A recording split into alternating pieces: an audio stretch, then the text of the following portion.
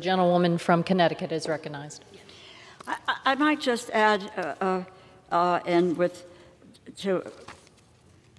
just a quick moment to indicate to my colleague, who is my friend, that in fact we did check with other departments and agencies, and particularly with FEMA, and to find out what they might have in stocks. And FEMA currently has on-hand formula for 550 infants for 1 week. So in fact, we don't have other federal agencies that do have a stock of infant formula.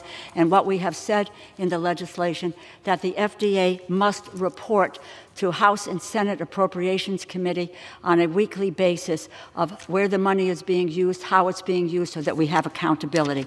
And with that, I am really honored to provide 3.5 minutes to the gentleman from Georgia, and my colleague, Congressman Bishop, who chairs the Appropriations Subcommittee on Agriculture. This is coming through his subcommittee. He has been a tireless fighter on this issue and making sure that our kids are safe. And to that end, he will be, talking with the director of the Food and Drug Administration tomorrow morning. So he has been really at the center of this effort, and it pleases me to really yield to the gentleman from Georgia, Congressman Bishop. The gentleman from Georgia is recognized for 3.5 minutes. Thank you, Madam Speaker, and I thank the gentlelady for yielding, and I thank you for your passion and compassion in confronting this issue. As chairman of the House Appropriations Subcommittee on Agriculture, Rural Development, Food and Drug Administration, and related agencies, I'm glad to support Chair DeLauro as we address the infant formula crisis facing America.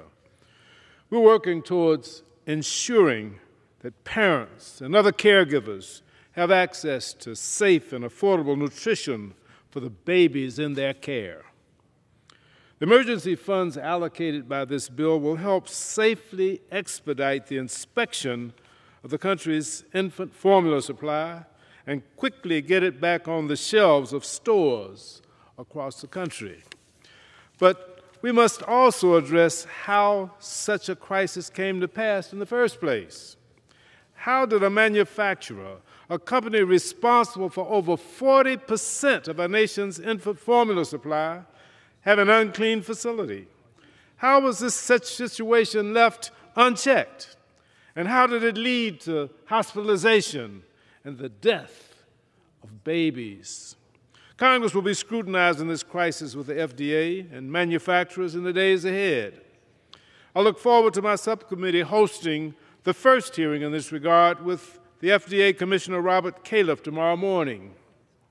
I've often stood on this very floor to tout the importance of the FDA and how it touches every single family and every life in America. Today is a stark reminder of that fact.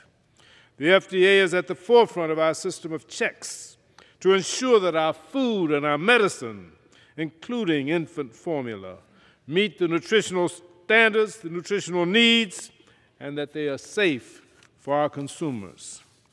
We must ensure the safety of and reestablish Americans' confidence in the infant formula that they purchase. That means getting more inspectors out in the field to make sure that the drive for corporate profit does not compromise infant formula safety. It also means making sure families are not being sold fake formula or subjected to price gouging from bad actors and hoarders looking to take advantage of the crisis. I've heard from families who are distraught at the news of this crisis. They want to know how a tainted product got to the market. How come there's not enough baby formula to replenish store shelves? And what we are doing to make sure they have access to safe baby formula and quickly.